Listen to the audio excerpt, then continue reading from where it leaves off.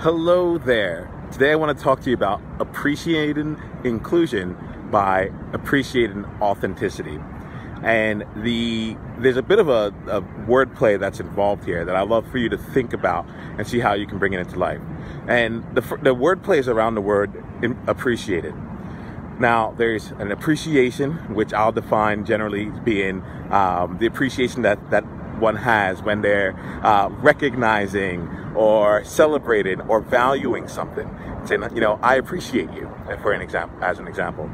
And then there's also appreciation from the monetary perspective. Tends to deal with investments and how things appreciate over time. And that means that their value continues to grow. And so I'd love to play with both of those definitions for both of these words here. What does it look like to appreciate, meaning to recognize, celebrate, and value inclusion or authenticity? What does it look like to appreciate, as in to grow in value and to grow in worth, inclusion and authenticity? And how do they play together? What's the interchange? What's the exchange here amongst it? Where this is coming from is, first I just think wordplay is fun, right? It gets us to think a bit. And the area around here is that in a lot of the work that I'm doing now, I'm working with people and organizations to really capture the value that comes from diversity and inclusion. We're doing a lot of work to create more inclusive environments. We're doing a lot of work to give people, to help people show up more unapologetically. And what I've found is that there are some organizations where they've actually created an inclusive environment, and they have quote unquote a diverse population from whatever they consider diverse to be. And at the same time, they're not really getting any additional value from it because they haven't, the people themselves in there aren't leveraging their uniqueness, aren't leveraging their what I would call their authenticity in a way that allows for the new ideas, the new thoughts, the new ways of approaching things to come to life.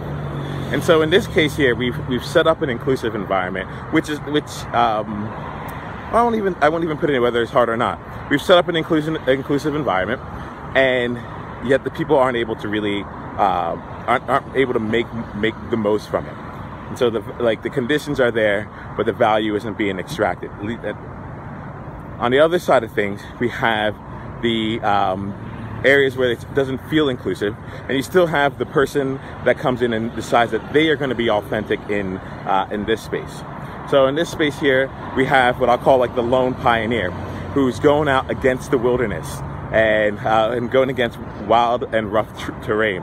And it's up to this individual to remain steadfast in their authenticity, and oftentimes there ends up being a perceived cost to showing up this way.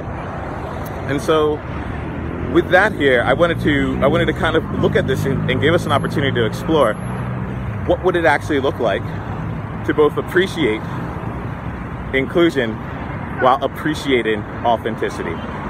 So how do we grow the value of inclusion by helping our individual members within the teams, the groups, the environments, the families, and the relationships that we have to feel more comfortable bringing out their authenticity, showing up in an authentic way. I apologize for the noise in the background. This is coming to me in real time, and I know that it's better to serve you through this than to wait to create a pristine environment. For those of you where this is important, you'll grab and take the information that is necessary, and you'll make something of it. So I'm acknowledging it, I apologize for it, and we're moving forward. So the question here that I'd like to pose for you is, in what areas have you created an inclusive environment where you're not celebrating and recognizing and valuing authenticity? Where each individual within it doesn't feel that their authentic self, and not just their authentic self because of their skin tone or sexual orientation or gender is at play, but their actual authentic self.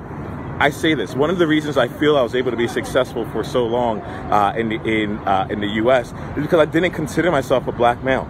I just wouldn't allow the labels to really drive what I do. And it's something that bothers me, to be honest, when it comes to inclusion, because I'm like, sometimes I feel like I have to be a black male. If you really want to get to know me, if you really want to extract my value, call me as Nemo. I am the most quirky person that you might meet. I'm intense, I'm intimidating, I'm full of joy. I am someone that brings people together. That has absolutely nothing to do, in the grand scheme of things, with the color of my skin, my gender, or my sexual orientation. Now, there's elements about who I am because of all three of those things that have made that a part of how I show up. Absolutely. And to really extract the value from Nemo, you really need to get into the authenticity piece.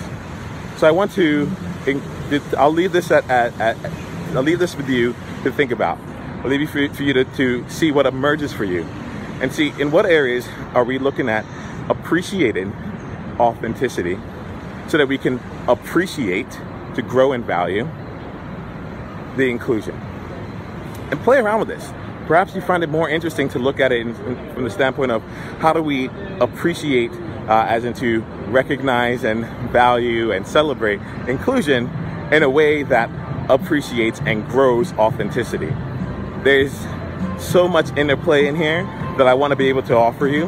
And I think that the idea here, and this is the places that I'm taking my clients nowadays, is both to understand and recognize and create the conditions for an inclusive environment, or for the individuals that I work with to understand, recognize, and create the conditions for them to be authentic, and for them to get the value on that return, to get the return on that investment in themselves, to get the return on that investment in their organizations. It's not easy to do. It's not easy to do, and at the same time, it's the game that's worth playing. So I'd love to hear your thoughts, love to see how things evolve for you. And with that, I'll go ahead and end this here. Here's to your next frontier. Journey on. Leave a comment. I cannot wait to get back to you. Bye.